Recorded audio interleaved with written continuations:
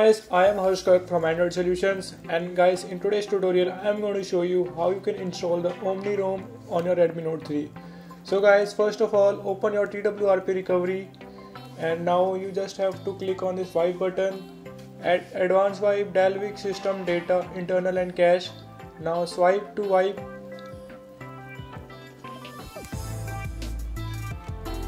Now just go back, click on back, click this button. Now actually I have to mount my USB OTG because I am installing the ROM via my USB. So just browse up to file and then swipe to confirm its flash. So guys, it will take up approximately 4 to 7 minutes in booting up. So guys, have some patience and wait till your ROM boots up. Now click on reboot system.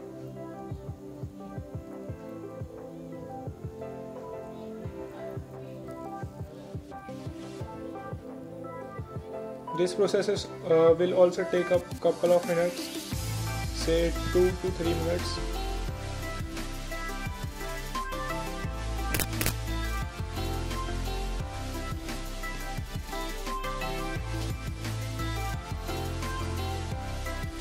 So guys, now you can see that my device has been booted up successfully with this Omni interface, and this is the Omni Rom. So let me select the data.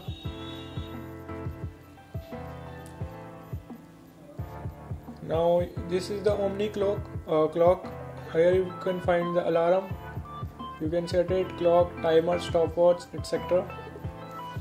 Now in phone I will show you the VoLTE support for our Redmi Note 3 running on Omni Rom. So I will just contact Jio customer care, and guys, it works fine. You can see the timer running. So it's working absolutely fine, and the VoLTE is working fine. I have shown you the proof. Now let me show you the bug of this ROM. That's the flashlight bug. Flashlight is not working, so it's in almost all the Kenzo ROMs, but don't worry, our developers are working hard to fix it. Now let me quickly set up the fingerprint sensor and will show you the guys whether it's working fine or not. So let me quickly do this fingerprint. So guys, yes, fingerprint sensor is working fine, and from here you can set up your wallpapers. This is the Omni wallpapers type. You can just crop the wallpaper and add it. You can select it from gallery also. Now I will show you the bars from which you can configure your device mode. Here is the brightness control, and if you will go down, here is the button section.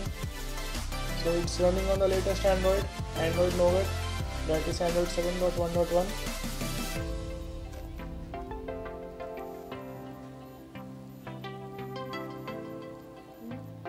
So guys, here you can see it has only 12 apps, so therefore it's smooth. Now I will show you the camera of this device. Let me quickly open it and show you some photographs. So you can see its focus is fast and shutter speed is awesome. Its exposure is somewhat high, but that's cool. So basically guys, camera don't crash. So guys, that's all in this video. Like and share this video as much as you can, and I will see you guys in the next one.